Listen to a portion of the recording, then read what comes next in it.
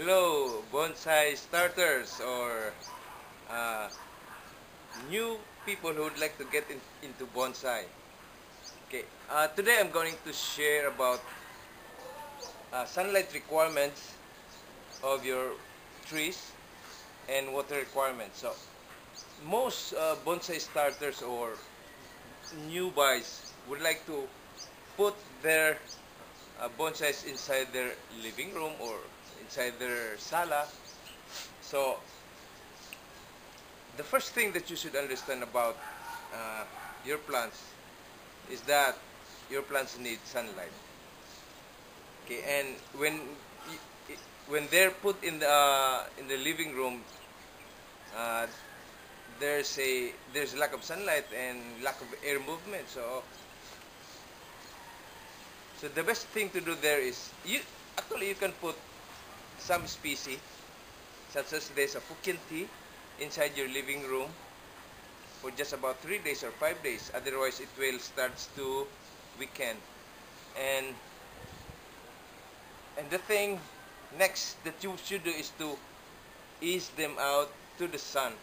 So if you put them inside your living room for just 3 days, you can put them back to the sun and ease them out. Not instantly back to the sun. Otherwise, it will burn the leaves and probably kill your plant. Or the least is that some branches can die back. So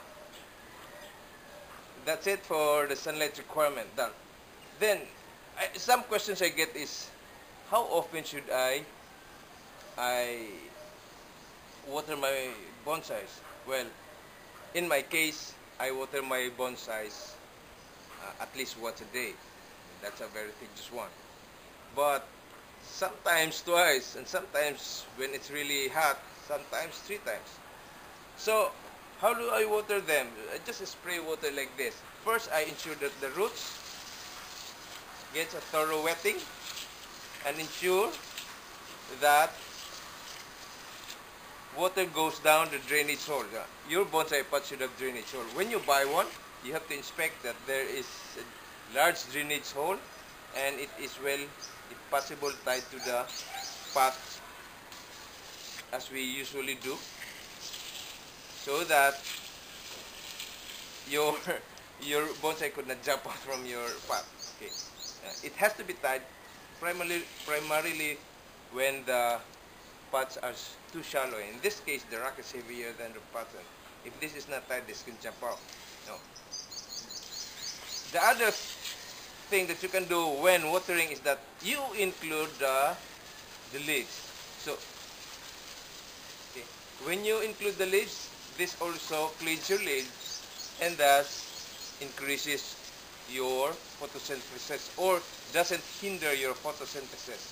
Another problem with bonsais are pests. So, one technique that I do is to clean from the underneath. That's where the bugs usually hide, the aphids and sometimes caterpillars, you know.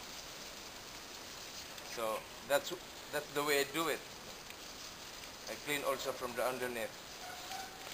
Okay. So for bonsai beginners, these are the specimen that I would recommend. You can buy Fukian tea, F-U-K-I-E-N, Fukian tea, or some ficuses. Now, I'll get another model.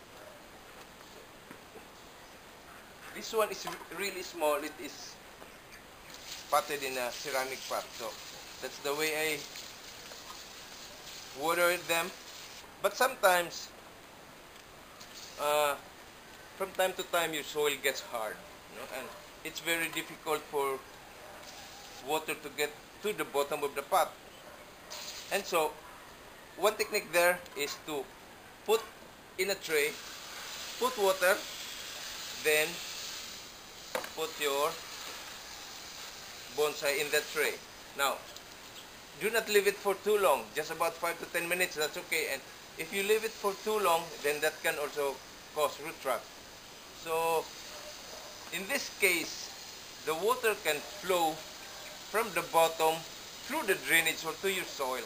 and ensures that your soil gets a thorough wetting. So this is ideal, no? A shallow container. Otherwise, if it's too deep, totally submerging your bonsai, it could lead also to soil erosion, or the soil can float out and out of your pot, and you lose soil. So that's it, no?